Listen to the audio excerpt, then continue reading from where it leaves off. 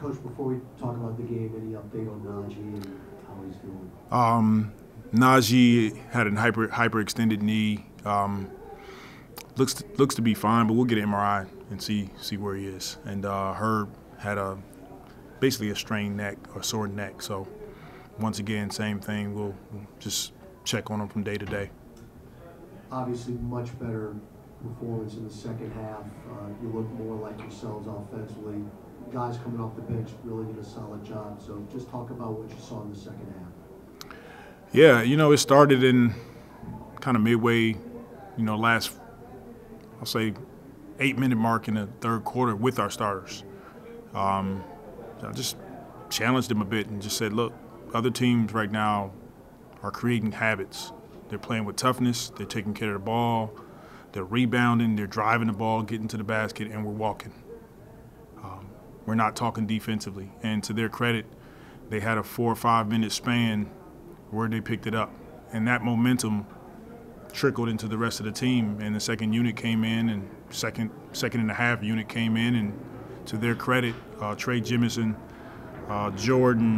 Kyra, Dyson, Kaiser Gates, Seabron, they all came in and they just played their hearts out. And they played the way we want to play.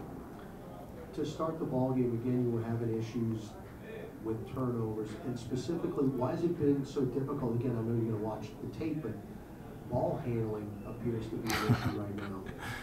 I think teams, they see us on paper, and they pick us up.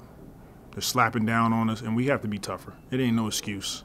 And we can talk about ball handling and who's the ball handler. It's all of those guys that turn the ball over. We have to be better.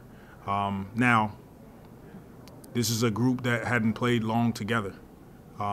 So as we figure out environments that we can play in, we have to just keep the game simple. And we know we can do it. We got work in front of us, but this is what preseason is for, and I'm glad to see us sort of having these mistakes right now so we can clean them up. Are you glad where you are as far as minutes-wise? How many minutes the starters are playing right now with one preseason game left? I played them a little longer today because they needed to get their stuff together, and they knew it. So they kind of did it. We took a step, but a lot of work in front of us. Jordan Hawkins, coach, again, didn't start out, shooting the ball as well as he's capable of. But we talked about in the pregame, he's got to keep shooting. That's right. Encourage him to keep shooting, and boy, he caught fire. He had 14 points in the fourth quarter. Yes, shoot the ball.